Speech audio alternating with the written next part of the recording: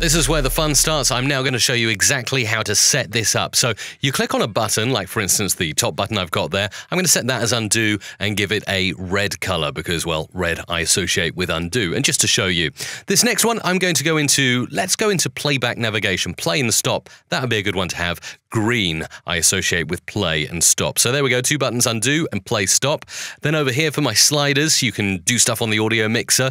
So I could, of course, pan or use volume control as well. So I might make one into a volume slider. That will change the volume of the selected track that I'm in the multi-track.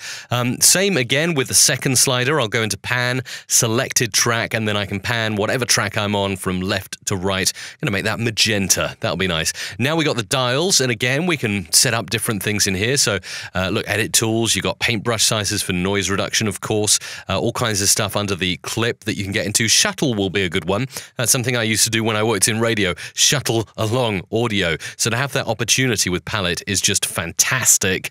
Then this dial I'm going to set up as, what shall I do? Well, you can cycle automation modes, which is a really cool thing to do. Obviously you've got volume in there as well, but I think in this case I'm going to probably go in and go for something like zoom the time, because I do that quite regularly, so I know I'll use that dial quite a bit. And finally, edit tools. I'm going to change the paintbrush size when I'm doing a bit of work in the spectral frequency display, and I'll set that one a nice yellow, because yellow is my favorite color.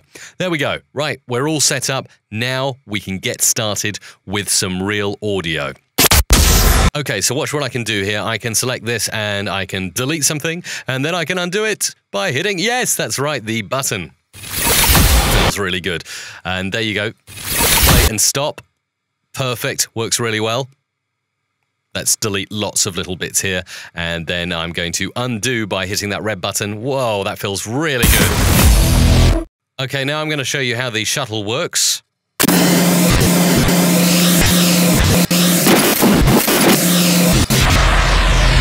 You know, I can see loads of potential in that.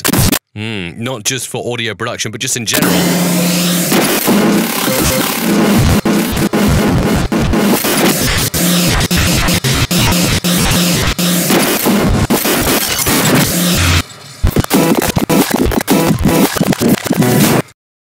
The shuttle works really well. How about zooming into time? Yep, look at that. A nice smooth zoom on any piece of audio I'm hovering around just by using that dial. Absolutely fantastic. I'm going to use that feature a lot on the Palette Expert Kit. How about changing the paintbrush size? Yes, spectral frequency display here. Select, yes, the paintbrush, and then I'm going to, yep, look at that. I make it bigger and draw around, and I can also make it tiny and draw around. I can make it bigger again, or tiny, or really tiny, and draw little tiny kind of S shapes all over the spectral frequency display. Very cool.